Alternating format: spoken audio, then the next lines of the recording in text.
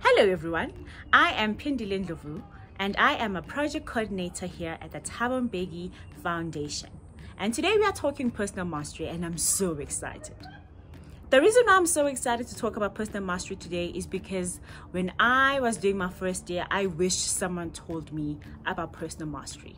What is it? Practically, what does it look like? I like to say, before you can start thinking about changing the world, saving the world, start by healing, empowering, and knowing yourself first. It really means that you have nothing to prove. It's all about you, right? How to improve, how to do better than yesterday, how to compete against yourself, how to always do your personal best. Difficult in a space like Wits. It's so competitive, but I love it. It's the best university there is. Okay, I'm a bit biased, I'm from Wits, but right? You've made it this far. You're here now. How can you use personal mastery to save yourself from the unnecessary drama, pressure, and anxiety? And I really think personal mastery can be that thing for you. So, a bit more about myself, right, and my journey. I was in first year and people kept telling me it's about to be the best time of my life. It's about to be the best chapter of my life. And to be honest, I didn't believe them because I was so anxious. Did I make the right decision to be at Wits? Choosing the degree that I did, choosing the subject that I did. Was I even going to pass? I was nervous, anxiety stricken, but things changed. All thanks to personal mastery. So fast forward semesters down the line and the squad, my friends, which I sat next to when I was choosing my subjects, consulting. Should I do this? Should I do that? My squad, whom I sat next to when we were deciding extra activities that we were going to do. Should we join politics? Should we do knitting classes? Should we do karate? Should we join the cheerleading squad? And that squad, few semesters down the line, was not as solid as it was. Some friends decided to quit along the way. Some decided to pivot and go on to a different path. Some had to, pause and really understand what is it that they actually want from this entire Wits experience. Some eventually managed to catch up, but it was different for all of us. And that's what personal mastery is about. It's about you. It's about you and only you. It's not about, competing with your friends. It's not going to be the same for everyone because the journey to success is a long journey. It's got challenges, it's got storms.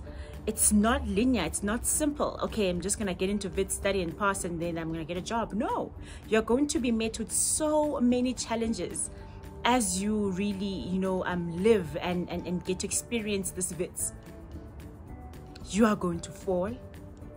But personal mastery is not about not falling. It's about making sure that you get up, regardless of the number of times you fall. It's about making that decision to be better than how you were yesterday. It's about really spending time with yourself, understanding who you are. And I think that's a difficult one. And I know people watching this, they're probably there saying, but I know who I am. Who is she telling me I need to know myself? I know myself. And that's what I thought. I thought I knew myself, right? And to be honest, I knew parts of myself. I wasn't completely wrong. But there's so much to learn as you live life. There's so much to discover. And most of us never take the time to pause, reflect, and really listen and say, I didn't know that about myself. I actually don't like that. I actually want to explore that. We never actually take the time to discover ourselves, and that's the key to personal mastery. Because how are you going to master your life if you don't know who you are? What are you mastering?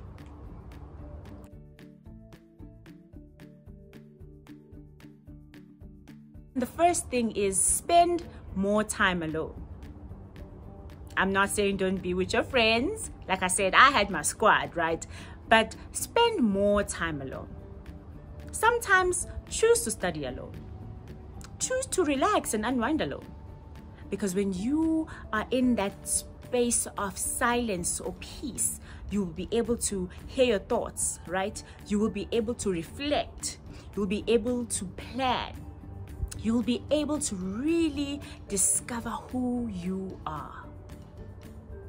And for me, knowing who you are is paramount, right? Because you know exactly what makes you tick. You will know exactly what are your triggers, what makes you actually, slip into depression or make you feel overwhelmed. You will know all these things about yourself simply because you spend time with yourself. And a lot of us don't like spending time with ourselves because it's just awfully awkward. It's too silent. It's too boring. But I'm encouraging you today to start enjoying your own company. Read a book alone. Listen to music alone. Take naps alone. Visualize your life after Wits on your own. See what that does for your self-awareness. Absolutely crucial. Absolutely crucial.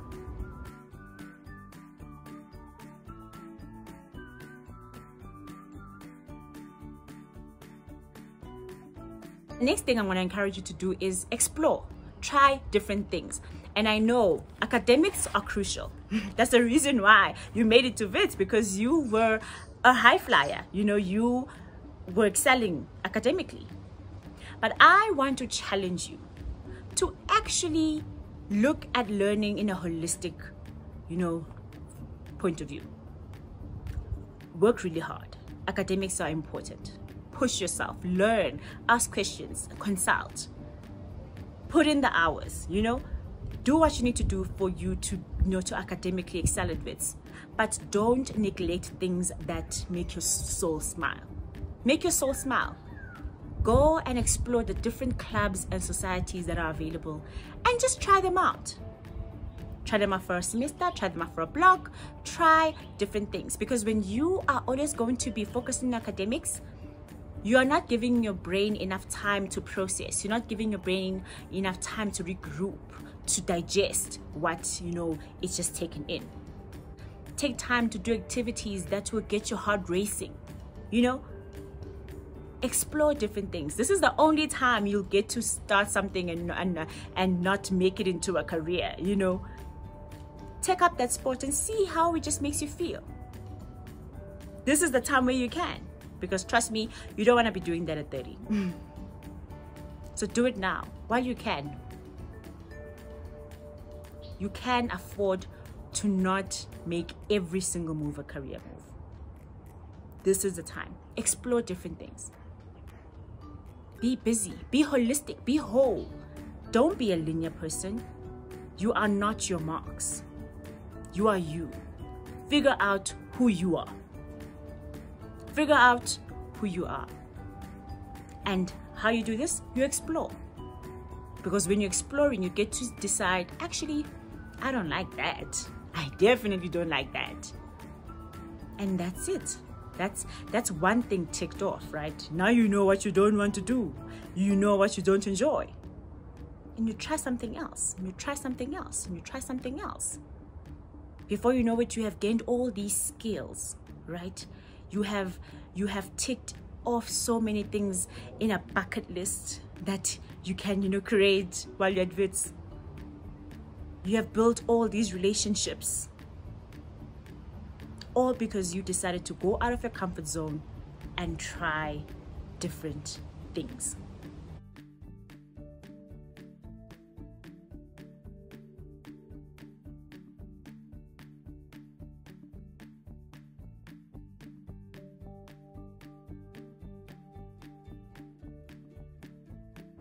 So rest. Take time to rest. Read books. Not just any books, history books. Don't leave the students who are studying history to know history. Because Here's the thing about history. History is so important. It allows you to know exactly who you are. Or in fact, it allows you to know who you were before the rest of the world and society told you who you should be. Here's the thing about history. It tells you how we conquered and survived slavery, colonialism. It tells you what our leaders had to endure so that you can be free today. I believe knowing your history is like a tree that knows its roots. Because a tree without roots can't bear fruit, right? The tree gets its strength from its roots. So if you don't know your roots, where are you going? And the awesome thing is you don't have to wait until you are a history student to know your history. Information is all around you. And as a person who works at the Thabo Mbeki Foundation, I know this for sure because we are building the Thabo Mbeki Presidential Library, where we are creating a home filled with history. You will know who you are at a cellular level simply because of the information that's going to be at this presidential library. Why leaders took the decisions that they did. How did we overcome the way we did? Why it took us so long? What lessons can we learn? Because when you know your past, you are able to understand why your present day looks the way it does, and perhaps you can use things you have learned from the past to make a better future. Please don't leave it to the students studying history. Absolutely important. Because let's face it, as Africans, we stand at the shoulders of giants. People who died, endured so much, were humiliated, were stripped from everything, their dignity, everything, so that you and I can be here today and call ourselves Wits, right? It came at a price. And perhaps when you know the price, we will feel less entitled, but we will also work even harder so that the future is better for those who come after us. We'll take on the baton. So know your history. Know your history. I will challenge you to take it a step further to say, know your history, but also help us build institutions that keep our history alive. Because why should we try to be like the rest when we can just be ourselves, right? So you can do this by buying a brick. Help us build the Thabo Mbeki Presidential Library, which will have so much information and knowledge around who we are as Africans. Let's go back to who we were. Let's go back to the center. Let's rebuild our dignity, our self-confidence, so that we can be self-reliant. Right? So, personal mastery. It's about you. Not your friend or the other person that you envy and want to be like. No. It's about you. Doing your best. Putting your best foot forward. Saying, how can I improve? How can I be better? Personal mastery is about understanding that for you to have any sort of positive contribution in society, you must know yourself, build yourself, empower yourself, those around, being your best to inspire those around you so that you can eventually be able to change your society, to empower and propel this beautiful continent forward. Remember to buy a brick and be your best. We challenge young people in South Africa to join us. To never forget the power of education and knowledge. We challenge young people to never forget the power of history. It is when we can appreciate and learn from history that we can redefine who we are and be the owners of our destinies. So it's important to understand the nature of what would be in this library of this kind. It has to be an instrument to help to change South Africa for the better. It must be an instrument for change. A place where, for instance, the young people must come and say, how do we respond to today's challenges.